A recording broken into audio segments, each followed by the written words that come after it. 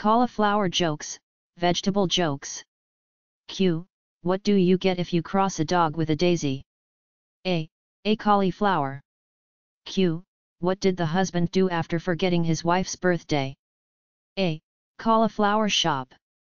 Q. What water yields the most beautiful cauliflower garden? A perspiration. Q.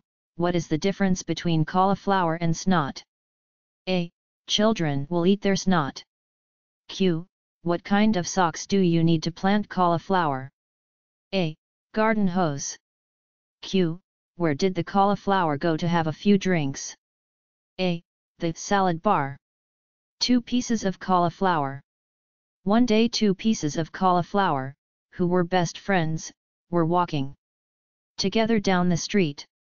They stepped off the curb and a speeding car came around the corner and ran one of them over. The uninjured cauliflower called 911 and helped his injured friend as best he was able.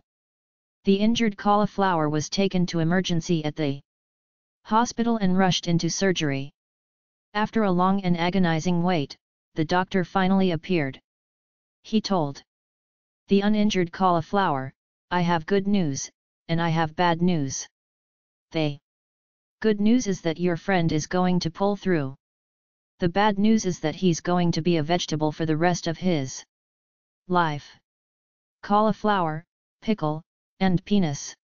A cauliflower, a pickle and a penis were talking about their awful lives. The cauliflower said, "My life sucks, when I get big and fat they cut me up and cook me." The pickle said, "When I get big and fat they cover me in vinegar and throw me in a jar."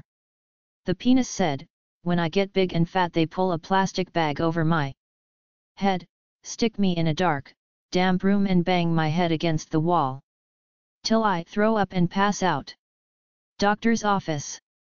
A guy walks into the doctor's office. A banana stuck in one of his ears, a cauliflower in the other ear, and a carrot stuck in one nostril. The man says, "Doc, this is terrible. What's wrong with me?"